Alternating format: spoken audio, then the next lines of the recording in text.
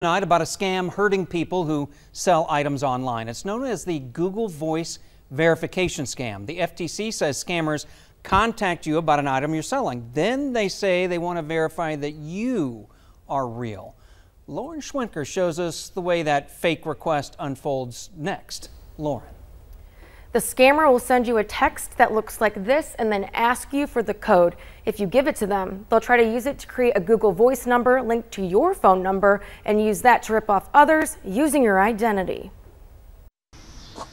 It's that time of the year. When folks are selling things on Facebook Marketplace or Craigslist, it kind of feels just a normal everyday transaction these days. From garage sales to moving in or out, lots of people turn to selling online.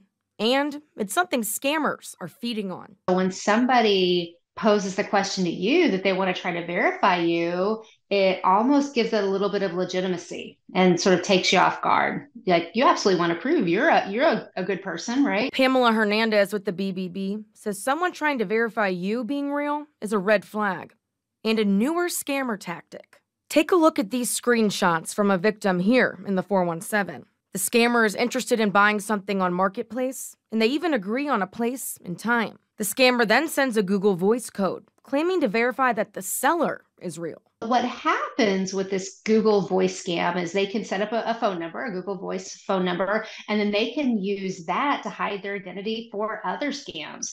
And if they get some of your personal information as well, they could even open bank accounts in your name. Springfield police say it's not a reportable crime unless money is stolen or your identity is taken. If you haven't noticed any financial accounts that have been opened in your name, or if you haven't lost any significant amount of money, there wouldn't be a crime there that we could report.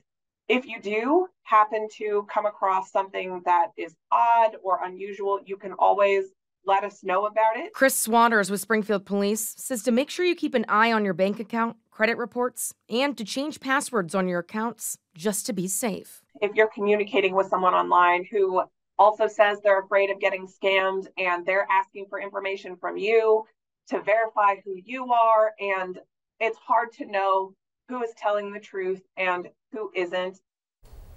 Now, if you are a victim or know somebody who is, Google has created a way to fix it. You will click on the link provided in the original text from Google and scroll to the bottom. We have a step-by-step guide on how to do so, and it will be listed at the bottom of this article on KY3.com.